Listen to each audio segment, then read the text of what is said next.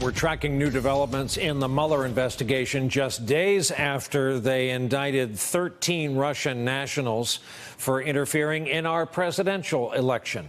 LA Times reports former Trump campaign aide Rick Gates will, quote, plead guilty to fraud-related charges within days, and has made clear to prosecutors he would testify against Paul Manafort, the lawyer-lobbyist who once managed the campaign. This, according to people familiar with the case.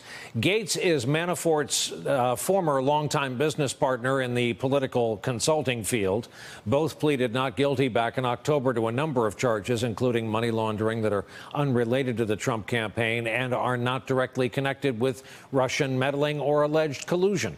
The LA Times also reporting Gates' testimony said a person familiar with the pending guilty plea would place a cherry on top of the government's already formidable case against Manafort. The same individual said he did not believe Gates has information to offer Mueller's team that would turn the screws on Trump. The president has repeatedly called the special counsel's investigation a witch hunt.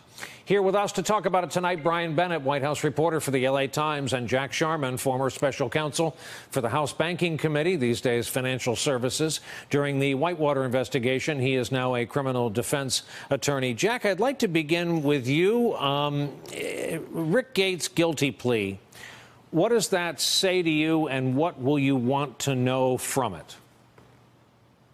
Well, it says that obviously he is going to testify against Mr. Manafort if necessary. That is a tool to put pressure on his co-defendant to work out his own deal. The indictment and presumably whatever he ends up pleading to are separate from any campaign-related issues or Russian interference issues. But they could conceivably, if they led Mr. Manafort to want to resolve his own case, that could lead to further revelations in that regard. And Brian, I can't remember the exact wording from the podium and from the president when Manafort started getting so much attention. Trump said, you know, he was here for a very short period of time.